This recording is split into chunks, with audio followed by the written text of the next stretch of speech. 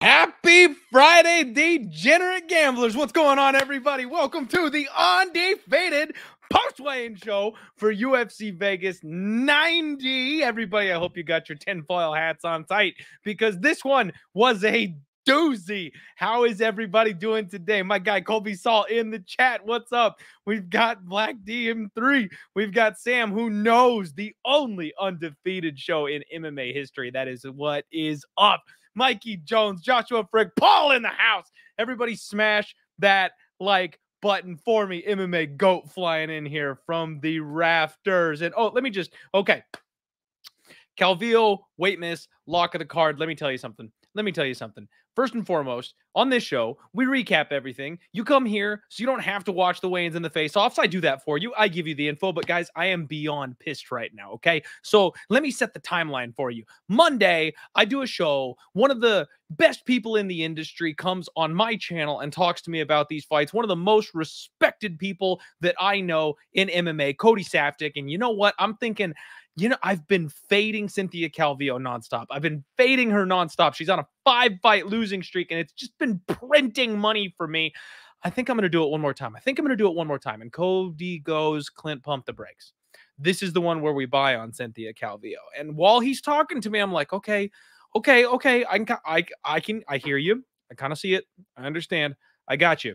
And then as soon as the camera shuts off and I'm sitting in my own little space here, I'm going, no, we fade Cynthia Calvillo. I watched the fire in her eyes die as she sat on the stool against Andrea KGB Lee. I watched her drop close split decisions because she just didn't have that second gear anymore. And this morning, when I saw her lose to the scale, and let there be no incongruities about this, she lost to the scale this morning, ladies and gentlemen. She's on a 5-fight losing streak, and she straight up got beat by the scale today. She looked pale. She looked awful. I went, that's it. I was right, and I'm going back to it. I'm going to unload on Piera Rodriguez. In fact, I bet the KO prop at plus 550 because the ground and pound from Piera Rodriguez is vicious, okay? And if you're mentally losing to the scale on what is probably the last fight you'll ever have in the UFC, you're mentally already checked out, and we've seen you quit in the octagon before, you'll do it again. You'll get put on your back, and you'll do it again. And I was ready to steal the entire bag after everybody I know was betting on Cynthia Calvillo. We were going to buy the dip, and the fight's off. I'm angry. I'm beyond pissed. That's money I'll never get back. So I am amped up for this show. I am ready to go. UFC Vegas 90 is a straight up dumpster fire of a card. It was before we got started. We lost a fight, and we have 3 weight misses that are still somehow on the card to talk about. So let's get into it. Do me a favor and hit the like button. Subscribe here to the Home of Fight if you haven't already. Can you guys believe I'm still getting DMs, people asking where the show is? If you guys are listening, like if you're on audio or even just like watching and not paying attention to where the show is hosted, subscribe to the channel. You'll never miss another show ever again. I promise. All right. Nora Cannoli takes on Melissa Mullins on this fight. And what is happening here? Okay. Both women miss weight. This is a 135-pound fight. Cannoli comes in at 138.5. Mullins 138 on the dot. And guys, so here's the thing. Cannoli actually looked really good. She's sporting abs up there. She's jacked. She's very physical. Mullins, on the other hand, her mouth was hanging wide open. Like, she looked wiped. She looked absolutely exhausted. I'm convinced that these two were like sitting next to each other in the sauna. And they were just like, yeah, this sucks. You want to stop? They're like, yeah, let's stop. Like, I think, like, what are they going to do? They're going to fine us both? Like, I feel like that's how the conversation went between these two in the showers as they were trying to finish the weight cut, because both of them missed and they just kind of shrugged it off. They're up there like smiling and talking to each other at the face-offs while you've got the UFC in the background. They're just like, they're just not amused. Man, this is such a tough fight for me. So I talked about this one on the Total Takedown, and I think I said over, but the more I think about it, I do kind of think there's opportunity for a finish from both sides of this fight here. It's a tough one. I kind of lean violence just the way that they kind of match up here. You've got Mullins, who is a solid grappling fighter, even though we feel like she's got some good striking. She showed that off in her last fight. She's got a grappling base, and we've seen that be a weakness for Nora. She's coming into the game late, and she's actually a Muay Thai striker by nature. She hits really hard. That's how she wins her fights, by KO. With the weight cut issues, I'm not sure who that's going to favor and who that's going to hurt. So, yeah, I mean, maybe violence. The under 2.5 is plus 180. This also could be an extremely boring hug fest where they're both just kind of out of gas, and we get a like a heavyweight men's clinch style fight where it slides the full 15 minutes. Bad fight, folks. Bad fight. Low level. Don't like anybody. Not doing anything with this one. I will pick Mullins to go ahead and win the fight. Maybe the Mullins by sub is okay, but Hey, Cameron in the chat asking for the Home of Fight Discord. I'm going to go ahead and plug that into the chat here for you guys. There you go. If you want to come hang out with us, talk fights, there's a free and a paid version of it. If you want to join the paid version of it, where you get the picks from the betting experts and Derek Brunson's picks and parlays and all that kind of shit, $5 off your Home of Fight subscription. Use promo code DieHard for that. But if you just want to come hang out and talk fights with people, use the freebie side of things. You'll be able to see my stuff in there. I post it all on free still on like Instagram and Twitter, obviously, but it's easier to follow if it's on my channel in the Discord. So check that out. What is going on, Mushroom MMA? Sneaking a watch in at work. My man, love to hear it. Let's go. Okay. So the next fight up on the card, we got Cesar Almeida taking on Dylan Budka. 185.5 for both men here. Almeida was stone cold on the scales today, everybody. He looked fan-freaking fantastic. Excellent condition, excellent shape, great frame. Dylan Budka, he gave a good solid flex, no issues for him whatsoever, but Almeida is much, much larger. That's something I noticed here. And again, this is why we do this show, right? Like, size isn't everything in MMA. In fact, a lot of times the smaller fighter ends up being far and away the better fighter of the two, but size matters, especially if you're talking about a close fight or a certain stylistic matchup. Oh, the link is expired. They told me that was going to be a perma link. Son of a bitch. Okay. My bad, everybody. They told me that that was going to be a permanent link and I wouldn't have to get a new link ever again with that one. So I will get that for you, and I'll go ahead and update the link in the description below. Apologies. Circle back to this video, guys, maybe a little bit later or something like that, and I should have a new link for you. So apologies. I'll get that figured out. That's my bad. So at any rate, I like Cesar Almeida in this spot. I've been kind of leaning towards Cesar Almeida basically all week. He's following the Alex Pereira game plan here. They're rushing him along. They've got a young kid in Budka who, while he is young, he's got some upside. He's basically only a grappler. I think he's got room to grow, but at this point, he's essentially nothing. And we saw on Dana White's Contender Series that Almeida was able to sprawl and brawl his way through a guy that kind of had the same game plan. I expect this to be much of the same. And with the judges really favoring damage over control the way they have been recently, even if Almeida isn't getting that much off as far as damage or shots goes, whatever little bit he does get is probably going to score better than blanket control time from Budka, because as of right now, Budka just doesn't do a whole lot with his control positions. He really is like wrestler, not as much ground and pound wrestler. So I lean dogger pass here in this spot. I've kind of leaned dogger pass in this spot all week, and I might actually pull the trigger here on Cesar Almeida. He's about plus 125 still at this point. You can get him out there at dog odds, and I kind of like that. I feel like if they're bringing in this 36-year-old kickboxer here at like 4-0 or whatever, he's got a lifetime of combat experience. Just because he's 4-0 in MMA doesn't mean he's only got 4 fights. He's got a lot of kickboxing fights that kind of shore up that, experience level and record. So yeah, I'll take the dog here in this spot. Probably going to add that as an official bet as well. Dan Argueta comes in here taking on Yan Matsumoto, I believe is how they pronounce that. Dan 136, Matsumoto 136 on the dot. Dan Argueta did go ahead and need the box of shame. As you guys know, this guy is jacked out of his freaking mind. He is sucked out as all hell. and he almost flexed himself out on the scale. Like he's doing that thing where, have you seen like those YouTube videos or TikToks where people like literally flex themselves unconscious because they'll cut the bloodstream off to their brain by flexing as hard as they possibly can? I thought he was going to keel over. I really did. Matsumoto, though, gave a good solid chest pound. This kid looks good. Very well balanced, good frame, good muscle mass. You can tell he's still got speed. He's got cardio. I do really like what I see out of Matsumoto. This was a really good stare down, very intense. Dan obviously bigger, Dan obviously thicker. I like Matsumoto as a prospect. I like him. I think he can potentially win this fight. The problem I'm having is the price tag, guys. Like, you guys know how I feel about Peyton Talbot.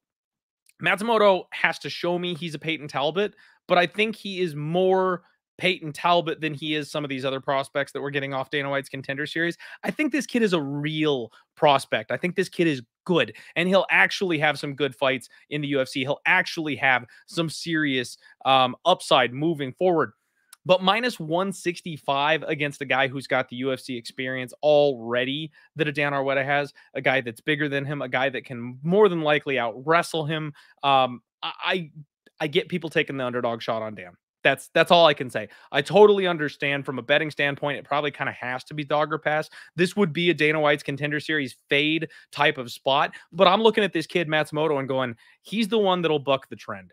He's the kind of kid that will win in this spot when 8 out of 10 other prospects probably lose here. I like this kid. I'm picking Juan Matsumoto to go ahead and, or Jan.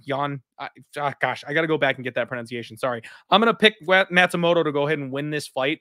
I don't think I'm going to be betting him when I do like my $5, sweep parlay for the entire card. He will be in that one, but no real investment as far as a pick is concerned. I don't mind like the sub maybe at 6-1 or like the late round sub parlay prop sprinkles, so like sub 2, sub 3. You're not getting a great deal on those anymore. Unfortunately, it seems like the MMA community has kind of beat the hell out of these bookies with the super wide odds. They just don't give us good numbers anymore. But I think the sub is actually more likely than the other results here for Matsumoto, except for maybe the knockout. If Dan Argueta slows down, if he beats him up on the feet a little bit, I think Argueta's tough enough. He's a hard guy to actually put away, so maybe he catches him in a choke or something like that. And Matsumoto is a black belt, I believe, so kind of like the late sub sprinkles if you're looking to go crazy with anything on that one. And Dawes saying, I keep trying to get into your Discord and it won't let me in because I'm Australian. Oh, sorry, Dawes. Like they said, like you said earlier, the link's expired. I'm sorry. I'll get you a new one. I promise. Colby agreeing with me here on the damage over control. Dixon popping in to remind us 3 OnlyFans fades on this board today. Thank you for notifying the people, Dixon. The hottest angle in MMA betting today is the OnlyFans fade. All right, everybody. Next up, we got Pedro Falco coming in here on short notice, taking on Victor Hugo. 136 for Pedro, 135.5 for Hugo. And Pedro looked good. I'll be honest with you. Amped up. Great mustache on this guy. Real impressed by the facial hair. Victor Hugo, he's got a solid stash game response. I'll give him credit where it's due. He was very relaxed on the scales today. Hugo does have a decent size advantage. This was a good face-off. I kind of like what I see from Pedro, if I'm being honest with you. But the one thing I noticed, I did actually get to go back and do some tape on this one. A lot of times with these short notice fill-ins, I don't always do as much research as I would like to. I still need to do some more, obviously. But what I noticed from Pedro is he dives headfirst into his takedowns. He is, from what I understand, a really solid grappler. So he is desperate to get the fight to the floor. I expect Hugo to have a striking advantage, but we all know that Hugo has a nasty submission game on him as well. So I think this is going to be a violent fight. The under 2.5 at minus 135 doesn't sound half bad to me here for this one, because I could see Pedro maybe taking advantage of a position where he's dominant on Victor Hugo, or Hugo just doing kind of what he does in finishing. And if he doesn't finish, blowing his wad, leaving himself vulnerable. That's kind of the fade for Victor Hugo. I'm going to get him with that at one of these occasions. I just don't think Pedro's the guy. So I'm looking at Victor Hugo as potentially being the side here. And I wouldn't be surprised at all if he finishes this guy. From what I understand, Pedro has a little bit of a gas tank issue. And I don't know that the short notice replacement here is going to help him in that, especially with the pace a guy like Victor Hugo tends to put on. Victor Hugo also just extremely confident today. You can feel that confidence like radiating off of him. And again, I know that's not like high level technical analysis and shit like that. But when these two guys kind of size up, it's like one guy thinks and the other guy knows. Hugo seems to know. You know what I mean? He doesn't seem to think that this guy really has anything for him. So I'll trust him here. He's about a minus 145 favorite right now. I think that's fair. If you like Victor Hugo, much better opponent for him than the previously booked one. I was going to bet against him. Jermaine Durandamy up next. She takes on Norma Dumont. We've got 135 for GDR, 136 for Big Norm. Durandamy looked good. Jermaine looked fantastic. No issues at all. All smiles on the scales today. And she's big, by the way. Norma Dumont, I'll give it to you guys, looked absolutely amazing. Norma Dumont Nation, stand up. The caboose was chugging up there today. She has finally made 135 pounds, 136, close enough. But she's never made this weight class before. She's always missed. And now she finally did it, and she looked fantastic doing it. She's got abs for days, folks. Like, dialed in. She is well built for this one. GDR still has a massive size advantage here in this spot. I mean, my God, this chick used to fight at 145, didn't look out of place at all, made 135 like a freaking pro, and is still towering over her opposition. Good face off. It looked to me like Norma Dumont almost had a little bit of like starstruck about her. She was like getting all giggly and huggy when Jermaine Durandamy was like, you know, looking at her and smiling and stuff. And GDR, she's always like that. She's very respectful of her opponents. She's not like a I'm going to kill you type of person. She's a police officer, and this is just kind of fun for her, right? She's just one of the best kickboxers in the world, one of the best MMA fighters on the planet. So she does it for S's and G's. I think GDR is going to knock out Norma Dumont, guys. I've got a bet on GDR. We got in much earlier in the week, better plus money. She's only plus 105 right now. This number is very, very rapidly trending down. I'm a little bit worried that Norma Dumont came in looking the best she ever has. But I don't think dropping the weight class is going to help her durability. She's been hurt before. She's been finished before. She's been knocked out early before. And even if her cardio is a little bit better, it's not going to help her fight IQ any. We've seen her put herself in really bad positions, make suboptimal decisions, do the wrong thing every chance that she gets. And when she does stuff like that, when she fights higher caliber fighters, they make her pay. And now she finally is fighting somebody who's not a scrub. She's fighting a world-class opponent. And I think that matters. GDR by knockout is plus 400. I like that. She could snatch a sub on her. That's always possible. Jermaine Durandamy, ever evolving as a fighter. You know, she locked up a sub against, you know, one of the champions of the division the last time we saw her. So it's not a far cry to think that maybe she could sub Norma Dumont as well. Now, if Norma is just like reborn at 135 and she takes her down, and GDR coming off the long layoff and having a baby looks like she's super rusty and loses a decision or some shit, is that going to shock me? No, it won't shock me. There's a lot of outside the cage factors that are like, well, GDR might not be the best bet. But at the end of the day, guys, you got to go with class, right? Like, GDR is a world-class fighter. She held the belt. And it's funny because we keep talking about like women's MMA catching up to the cream of the crop, and you know, Ronda Rousey like spurring on a whole new young generation. It's just not there yet. Like, we still have not had women's MMA catching up. So the elites are still the elites. Like, Holly Holm at 46 years old is still beating the brakes off of young contenders. Raquel Pennington just took the fucking belt. Like, GDR can come back in here, walk in and head kick somebody. Absolutely on the table. These women are too good, and they're not being caught up to. At least not yet. We've got next up Court McGee taking on Alex Morono. 170.5 for McGee, 171 for Alex Morono. And I'll be honest with you, Court McGee looked really good. Still great shape for a guy that's 40 years old now. Gave a big flex, looks solid. Classic Morono, he's a soft body type, so we're never really going to talk about his abs popping or anything like that. It's been that way his whole career. He looked good. These guys size up really, really well. I thought Court McGee was going to have a size advantage. I really thought Court was going to be the bigger, more physically strong guy in this spot. And just, you know, I expected him to have a size and a height advantage, right? Like, I don't know. In my head, when I picture these two guys, that's what I expected. It's not there.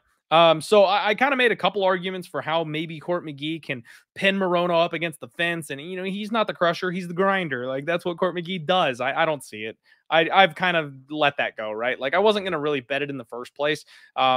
I just thought he was maybe a little more live than the numbers suggested, but no. Alex Morono arguably is fighting the best he ever has in his entire career. Even with that like third round TKO loss, he was winning that fight right up until he got binked. He's not taking on a guy that's got any type of knockout power. He's going to have the volume and the speed advantage. He's fighting the best of his life. He's going to be probably the more durable of the two at this stage. So yeah, we got to go Alex Morono.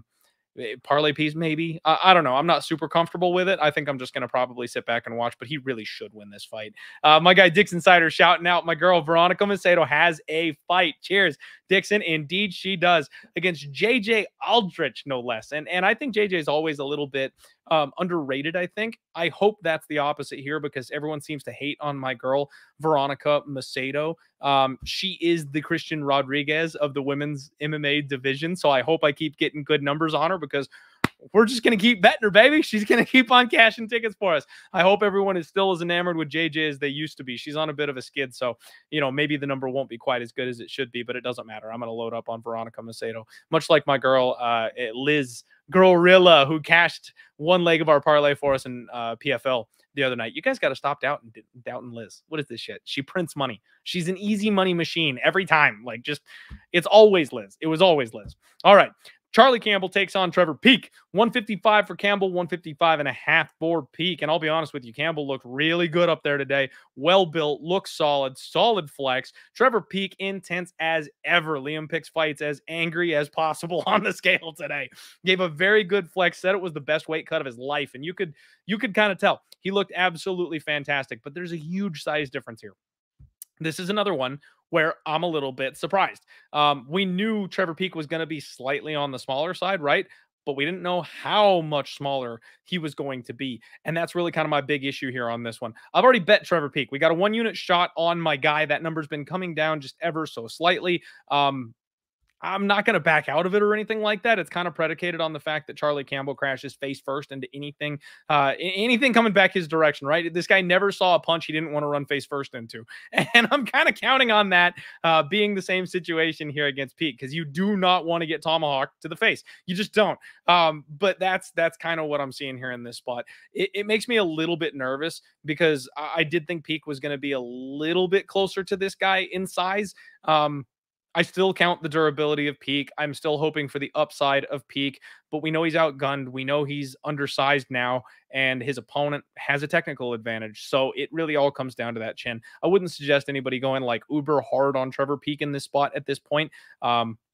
Fingers crossed he gets it done for us. I'm rooting for Trevor Peek. We all want another Trevor Peek knockout at this point, but this is a tough spot. Realistically, with that size difference, if Charlie Campbell plays this a little bit smarter than he has previously, like Peek could just have a hard time getting to him. I hope Campbell does what he always does, and that's just crashing forward into the pocket. But if for whatever reason he decides to slow down and not do that, we could be up shit creek here. So we'll see. Small bet, 1 unit. Got it earlier in the week, and Peek by KO. Very much, hopefully. Nick in the chat saying, awesome, favorite MMA show. Thank you, Clint. Thank you, Nick. Appreciate you being here.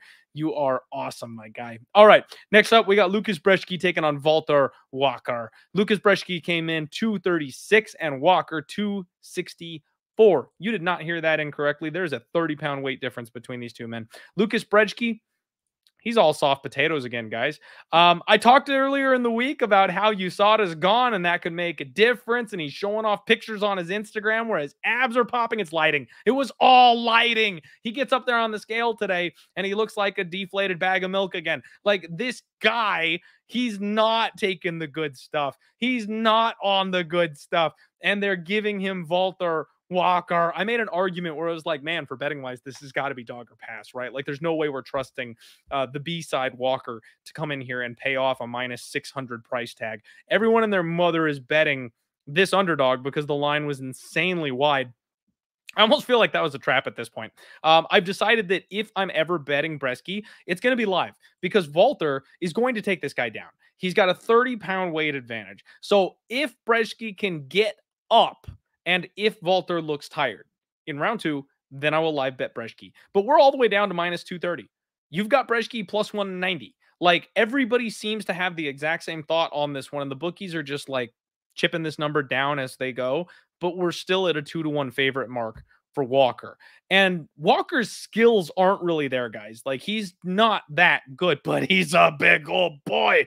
This guy will get on top of you and he will just smash. And that's the kind of thing that I don't know if Brzeski's got an answer for that. Now, on the feet, is Brzeski the better striker? No. But is he the more active striker? Yes. He will throw more volume out there. And I think that could potentially be a problem. But it's not like he's a big KO threat either. Like, we would need Walker to gas completely. We would need Walter to be completely exhausted for Lucas Brzeski to come back and like TKO him in the 3rd round or something like that. I think it's far more likely that Walter does the freak of nature thing and just gets on top of him, sits on his chest, and maybe we see Brzeski throw in the towel at some point because he can't get 30 extra. And you know what? That was cutting weight, right? So maybe it's like 40 extra pounds off of him.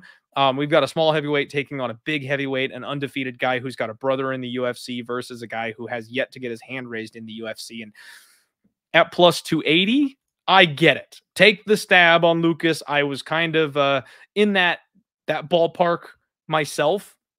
But now that we're down to the minus 230 range, it's favored or pass instead of being dog or pass, right? Live bet opportunity. Watch this one closely. We'll see if Walter can keep up any kind of a pace. We'll see if he can keep up any kind of takedowns. If Walter is slowing down and gassing out and exhausted, then we jump in live on Brzeski. That's the plan. But the pick as of right now has got to be Walter. And you've got Brzeski who's been KO'd twice. So like Walter KO, it's kind of gross. You're getting like plus 120, but at the same time, I think it makes sense. Anyway, next up, we've got Morgan Charrier takes on Chepe Mariscal. We've got Charrier 145 on the dot, ladies and gentlemen. 145 and a half for Chepe.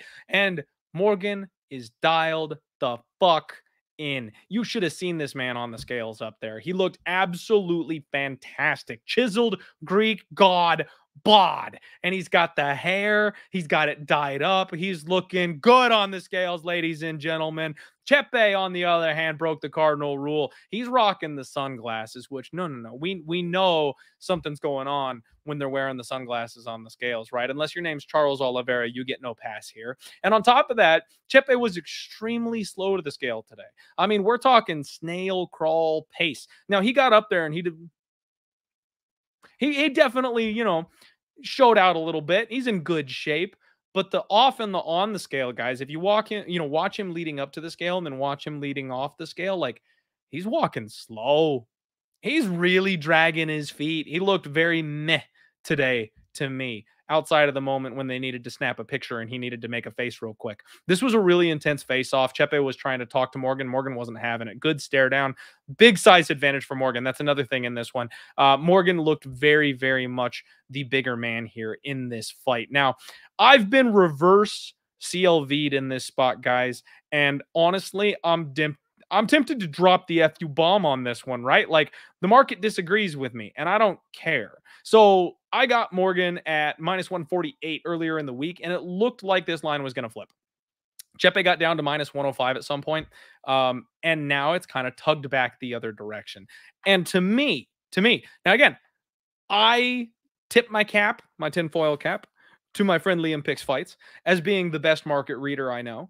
And so I'm not the guy, right? But anytime I see something like this, when the market dips super low and it's almost going to flip, you're going to get plus money on Morgan. No. Morgan's still the favorite. Morgan's the side. Like that. They're saying, no, we will not give you plus money. Somebody came in and said, pick 'em. Oh, give me pick 'em. And that sent it straight back the other direction. So I think we're on the right side here. I think Morgan is the side. And in fact, I'm calling it. I think he's going to knock out Chepe. Now, I know Chepe has only been knocked out by like 2 or 3 guys. Some of those could have been arguably early stoppages, but this sets up so perfectly. Like you've got Morgan, who's all footwork and counter striking and speed and big one-hitter type shots. And you've got a guy who's going to come forward, get in your face, and try to volume you up. And sometimes the volume striker, that means good for them because they'll out you on the numbers, right? But in other cases like this one, that opens up those opportunities to counter. So if you're going to come strike with Morgan, you're going to get in his range. You're going to give him the opportunity to hit you with a big shot. And if this guy wants to hit you with a big shot, it's going to hurt. So it's not a situation where the power is going to be matched, where Chepe is going to want to go 1-for-1 with this kid. And when they trade 1-for-1, I think it's going to be pretty obvious where the power lies. And that's going to be on the Morgan side. So whether this thing goes late and Chepe's durability holds up, Morgan by decision doesn't seem too crazy for me, but I could absolutely see Morgan landing a bomb. I like the Morgan side. We're on the Morgan side. Do I want to double down and just throw up the double birds to everybody with Chepe tickets in their pockets? Probably not, because Chepe's got me 2-0 already. But that's what I'm tempted to do. That's what I'm tempted to do in this spot. I think Morgan's the goods. Next up, co-main event time. Alexander Hernandez takes on Damon Jackson. Hernandez came in at 150 folks, this is a 145-pound fight. He missed weight by 4 freaking pounds. He looked very non-energetic. His face was very much like, well, I fucked up. Like he knows. He knows. Now, apparently he did continue to cut weight. That was, I believe, part of the reason we still have this fight is that he was required to continue cutting weight. He came back, weighed in again, and I guess he got 147 and a half. So still didn't quite make it, but it was enough to keep it where he got like a 20% fine, and Damon Jackson's team will still go ahead and take the fight. Damon Jackson came in at 146, and folks, he looked like death up there. Damon Jackson's one of those guys, we talk about it every time. The older he gets, the tougher this is going to be. He's got a big frame for the weight class, and these weight cuts are hard on that man. I mean, it's crazy because it's like shriveling his spine. He has weigh-in scoliosis. Like he gets up there and he's always like this. Like he's always like cocked off to the side, can't stand up straight. And it's only for the freaking weigh-ins when that happens. It's like he loses the fluid in his spine and it just kind of keels over when he's up there on the scales today. I worry about Damon Jackson. I worry about him a lot. Alexander Hernandez did not look like he was diminished or hurt, and he missed weight by so much. It's one of those spots where I think the weight miss probably favors him for having the extra size and such. Now, I need to look up like a picture of him, and that's what I'm trying to do here. I'm going to see what he looks like when he goes back for like the second attempt real quick. I'm pulling up a video from MMA Junkie. He does look a decent bit more like worn out on the scales for this second weigh-in attempt, and they do use the box of shame on him here for that. His face is a little bit sucked out, but his eyes are wide and he's moving around. So he's okay. You know, Alexander Hernandez is okay. The issue for me is that we know he's a gas bag, right? Alexander Hernandez already is a bit of a gas bag, and that doesn't bode well for a guy struggling to cut weight, right? But the way Damon Jackson moves, guys, you've seen his last couple of fights. He just eats overhands. Like he's so slow. He is so counterable. I think Alexander Hernandez is going to knock him out. I know that's kind of his only path to victory, right? Is KO or bust at this point because he struggles to go deeper in the fights. But it does seem like he's getting a grip on lasting 15 minutes. He did so against Jim Miller and it turned out okay. He'll have the wrestling advantage here. So unless he is really exhausted and loses in like a scramble or something like that and gets his back taken, I think he'll find his way to top position. I hate the money line. Absolutely hate the money line. He is minus, he was 205. He's still 205. He's minus 205.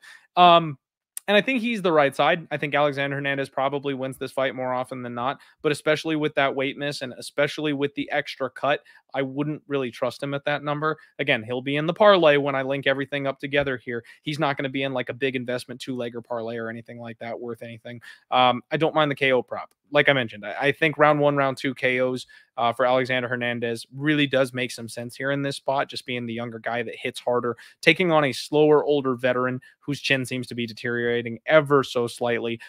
Still picking Alexander Hernandez, even with the weight debacle. And I know that's weird because that's not me. I'm usually the guy that gets up here and plants the flag and they missed weight. They looked awful. We're going to bet against them. I just kind of think Damon's kind of had it at this point.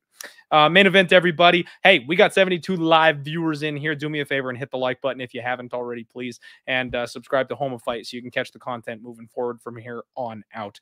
Brendan Allen made 186 pounds. Chris Curtis, 186 pounds as well. Matching weights here. Big difference, though, was the attitudes today. Brendan Allen, face looked a little sucked out. I mean, no real issues. He was fine, professional, good, but looked like he had a bit of a rough cut. Whereas Chris Curtis was like dancing and moonwalking his way to the scale. Dude looks absolutely fantastic, by the way. Now, I know he's kind of a natural 170 or he's fighting up at 185, but they talked about how the plan for him for his next fight was to put on more weight, to put on more muscle, and then he'd be more at home at 185 pounds. And it looked like that process has started because my man, Chris Curtis, is jacked. His arms are absolutely massive. He looks huge. Height advantage obviously goes to Allen. He's a very big guy for the weight class. Allen was very serious. Chris Curtis, not so much. Chris Curtis was up there having fun, you know, putting his dukes up at him for the face off. It was a good time. The problem I have with this fight, everybody, is you guys, you fuckers. I'm supposed to be the hot take guy. I'm supposed to be the ride or die with Chris Curtis guy. That's my boy. I've been ride or die with Chris Curtis since he got to the UFC, and we've been printing money with him as an underdog. You all hate him. You all don't want to bet on him. But suddenly this week, everybody agrees with me that Chris Curtis is just going to do the same thing he did last time and knock out Brendan Allen. What the fuck? You guys are mushing me. I'm supposed to be on the hot take here. Y'all are supposed to believe that Brendan Allen has made a bunch of improvements and he's going to come in here better and he's going to show Chris Curtis what should have. No. I'm supposed to be the one saying that Chris Curtis is going to do the same exact damn thing as last time. What's the matter with you? Now we've all mushed the stupid thing and we're all going to lose. The reason I hate this so much is Chris Curtis was plus 170 everywhere, and DraftKings goes, oh, everybody's betting Chris Curtis. Sweet. Plus 180. Here you go. Here's a little more plus money. They want the plus money, you jerks. So we're going to have to overcome the bookies on this one, guys. We're going to have to overcome the bookies on this one because the bookies all think Brendan Allen is the side here. And we have all collectively mushed this number. There's a lot of love for Chris Curtis in the market. I don't think Brendan Allen has made that big of an improvement when it comes to his striking. Now, you look at what he's done very recently, and he's on one hell of a tear. Let me tell you guys, I can't take a dang thing away from him on the run that he is currently on. But Brendan Allen striking is not really what's doing the dance for him, right? He out-wrestled Christoph Jocko. Big whoop, the guy's in PFL now. He out-grappled Andre Muniz. That's impressive as shit. But Brendan Allen is a MMA grappler with better wrestling and cardio than Muniz. So expected outcome. Maybe not for a lot of people, but I think I bet on Brendan Allen for that one. Bruno Silva. We know that guy's shot to bits now. And this guy took him out and took him down, tapped him out. Big shock. That's how he loses every fight when he's not getting eye poked by Chris Wyman. Paul Craig. That one is also very impressive. But again, Paul Craig has no chin. So if he wants to hurt this guy on the feet, he can. And then when they grapple, again, wrestler on top. Better MMA grappler. None of these guys fight anything anywhere near the way Chris Curtis does. So unless Brendan Allen can suddenly become a completely different man striking in the small cage, no less, and he can strike the way Nasruddin Imavov or Jack Hermanson does and skate the outside and constantly keep Chris Curtis at bay and use footwork and movement and cut angles, they're going to have to fight. And he is a pressure fighter, a forward pressure fighter, a grappler, a finisher, and he's going to try to do those things. So Chris Curtis is going to stand on that takedown defense rating. He's going to hurt this guy to the body. It's going to take longer because I do think that Brendan Allen is going to try to follow the pre-existing blueprint for beating Chris Curtis. So I think it's just going to come a little bit later, guys. I think it's Chris Curtis by KO, but I think it's round 4 or 5 this time. Instead of being the round 2, car crash that it was the first time, I think it's going to take him some time. But Brendan Allen is a guy who I question the 25-minute cardio. I really do. And I absolutely question the chin. I absolutely question the durability. 25 minutes locked in the cage with Chris Curtis rib roasters. Fuck off. Get out of here. You're not surviving that. I'm still on Chris Curtis. He is our dog of the week. It's a 2-unit bet. We got plus 170. I wish I had got this plus 180 that's hanging out there now. And I'd be a hell of a lot more comfortable if all of you guys weren't also betting Chris Curtis. Okay? But c'est la vie. We're all just going to crush the bookies together this week. That's all it's going to be. That is the Undefeated Post Weigh-In Show, folks. Everybody make sure you grab your tinfoil hats out there. I hope your bets go well this weekend. I hope you make absolute piles of money. I am not going to be live immediately when these fights start here, guys. I've got a funeral, unfortunately, to attend. It's been a rough couple of months over here at this household. So I just want to tell you guys, if there's somebody that you haven't thought about for a while, but you were always close, you were always tight, not the toxic person that you don't need in your life, but a friend. Just reach out. Just say what's up. Check on them. Make sure they're doing all right. Keep that path of communication open. Sometimes you never know when it's going to be your last chance. All right? Let's crush these tickets, everybody. I hope the show helps you. Leave me a like button on your way out. And remember, this is the only undefeated MMA show on the planet. Let's fucking go. Let's roll.